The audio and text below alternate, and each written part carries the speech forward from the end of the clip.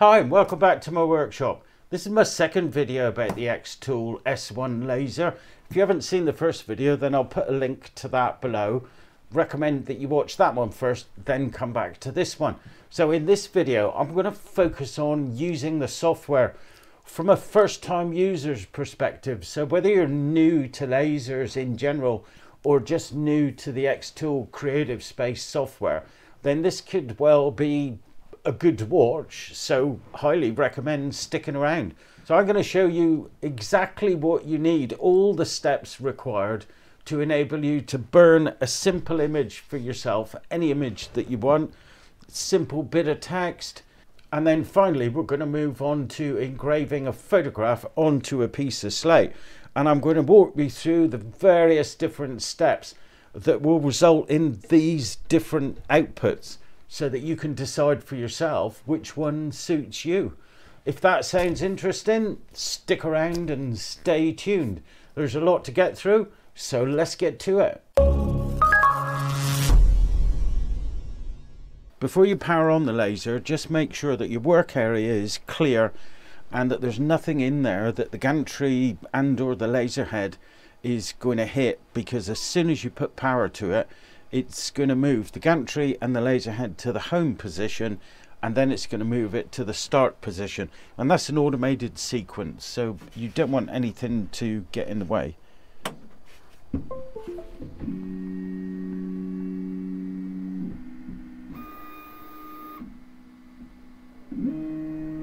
Okay, so the laser's turned on and you can see from the software that it's been correctly identified. So we're going to start with a little bit of engraving. I'm going to take a piece of poplar 4mm ply.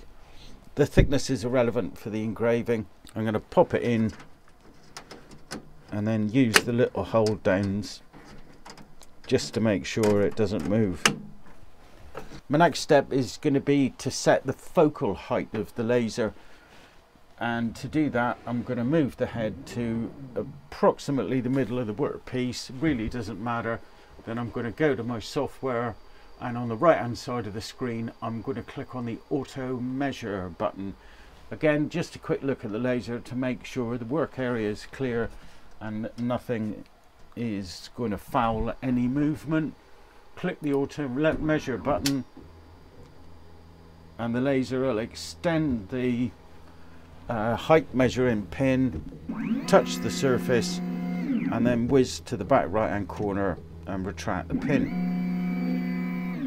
And that's it. That's the focal length of the laser set, so it knows exactly where the top of the workpiece is. So the next thing I'm going to do is tell the laser about the size of the workpiece that I've got, and to do that, again on the right hand side of the screen, I'm going to click on the start marking button to mark the available processing area.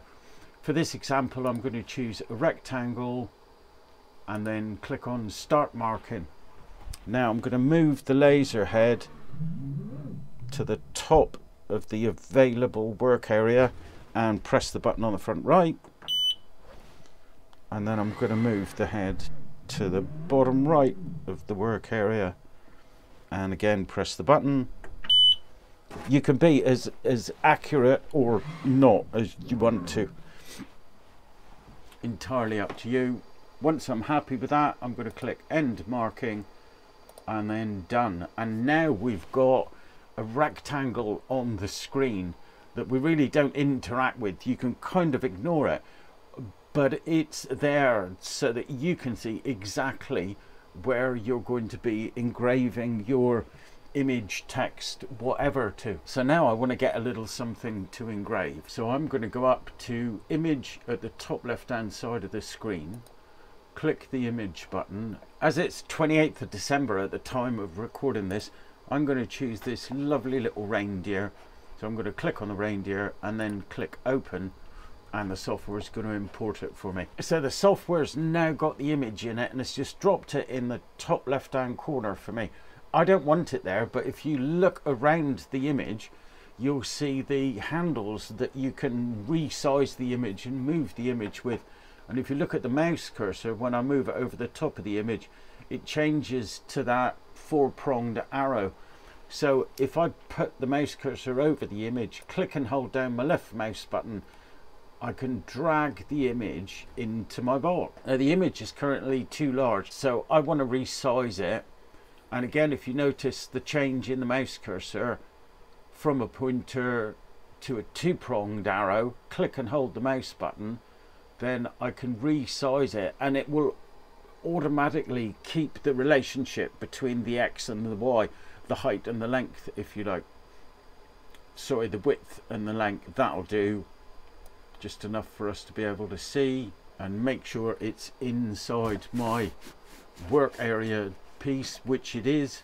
So with my image still selected, if we now look at the right hand side of the screen, we can see there's a little pop-up that's appeared here that will allow us to apply filters on top of the image. And as you click them, if you look back at the image in your work area, you can see that it's changing the way it looks.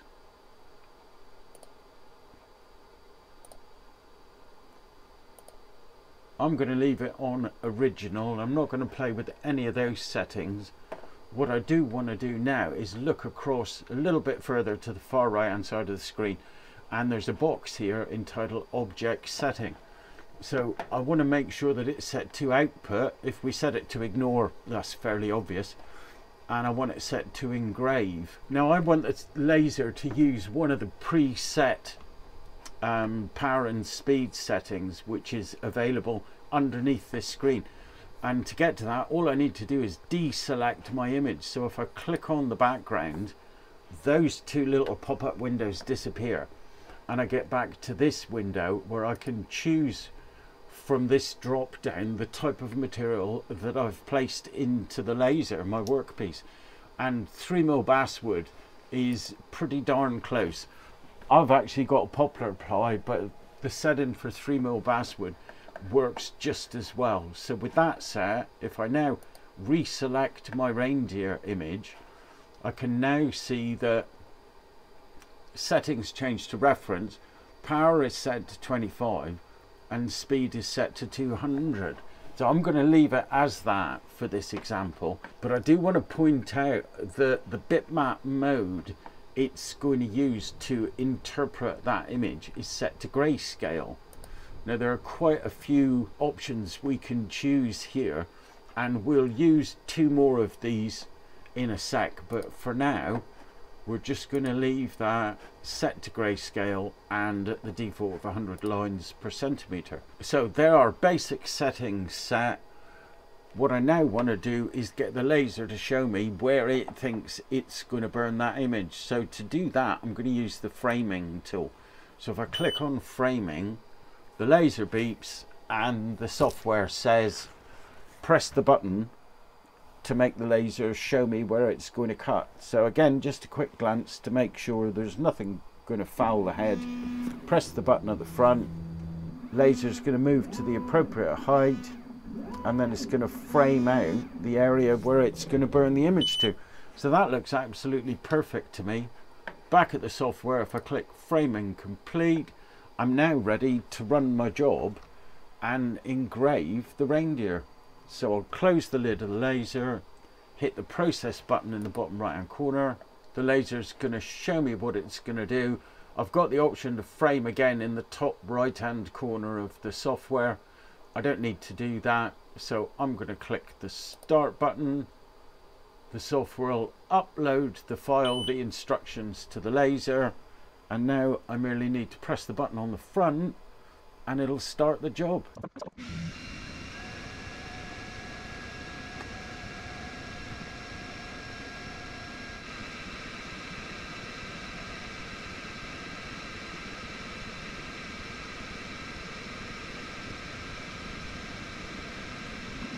So 6 minutes, a little over 6 minutes, and we've got our first engraving, a beautiful reindeer.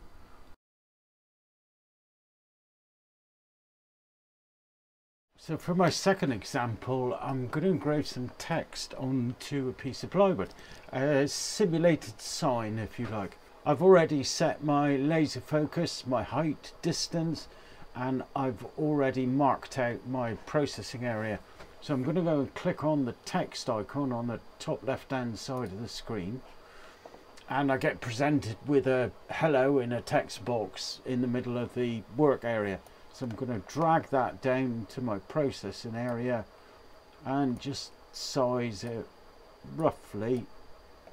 Now over on the right hand side on the screen you can see the text box. So in here I'm going to write something a little more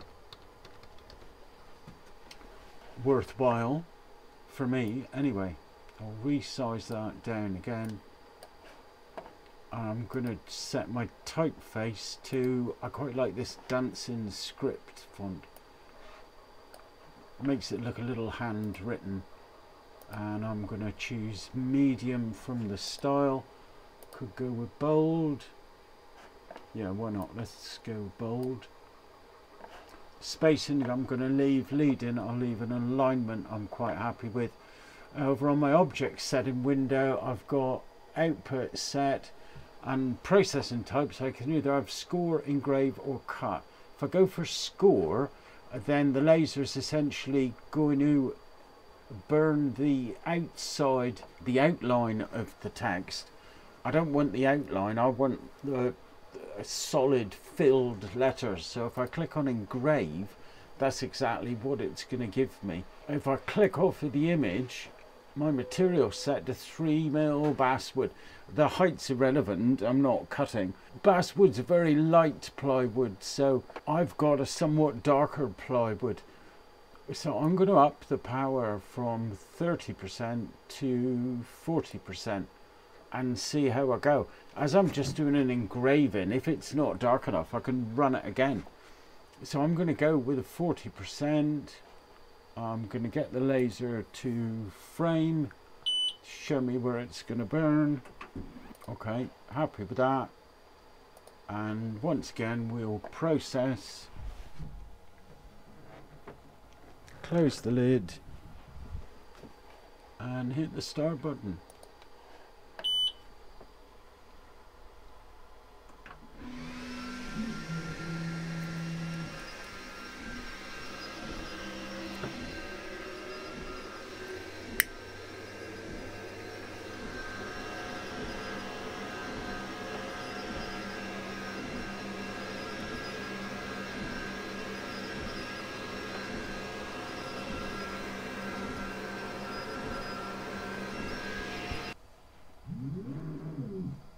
And that's come out really well. Happy with that. So for this third and final example in this video, I'm going to engrave this photograph. It's a cutout from a photograph of this horse and rider onto a piece of slate. And I'm going to show you a progression, the difference between the various settings that you could use. So I want to get 4 copies of this across this piece of slate. So I'm going to resize it just using the same techniques that I showed you in the first example.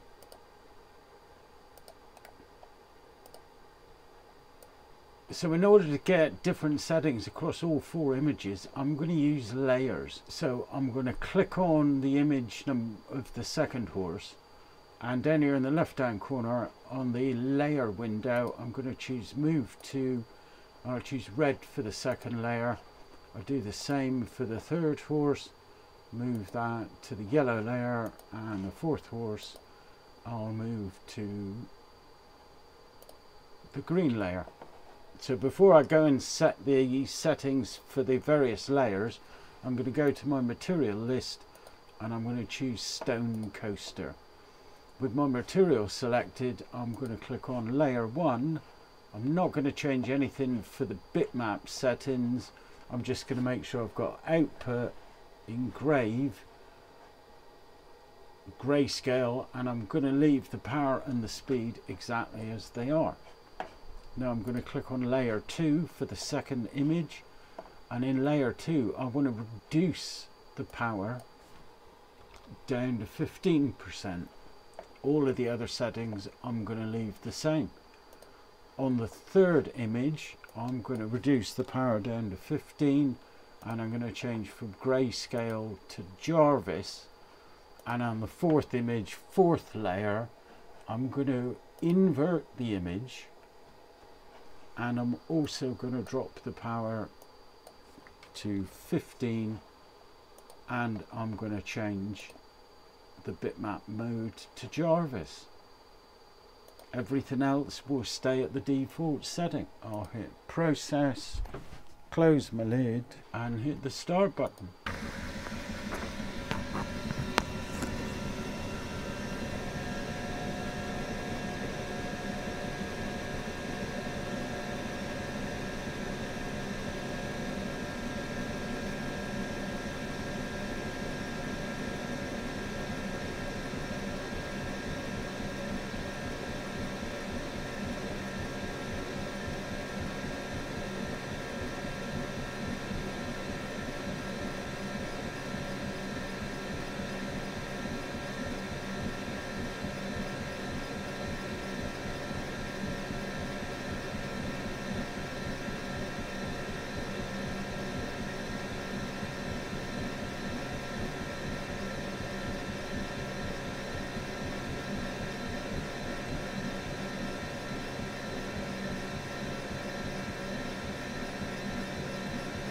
So all 4 images engraved in 28 minutes.